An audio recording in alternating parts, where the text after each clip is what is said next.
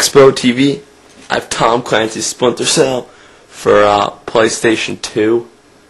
It's rated T for teen for blood and gore and violence, and it basically is based on Tom Clancy's book Splinter Cell. How this agent named Sam Fisher has to go and do all these secret very, very secret missions and kill people. And it's like a stealth game.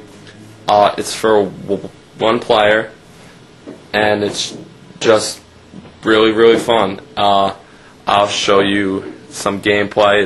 It starts off with, but also if you get frustrated with like levels you can't beat, like games like Hitman or like towards the end of Grand Theft Autos and stuff, I would not recommend this because you're just gonna flip out. It's a stealth game, and just like most stealth games, like Siphon Filter and Metal Gear Solid, stuff like that. So it gets very, very, very hard.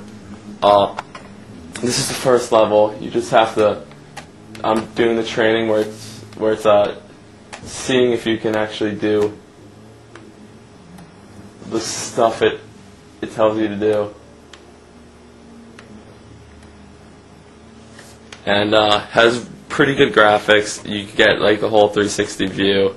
That's what Sam Fisher looks like. He has the night vision, thermal vision, stuff like that on top of him. And it's just a really, really great game. So here's Splinter Cell.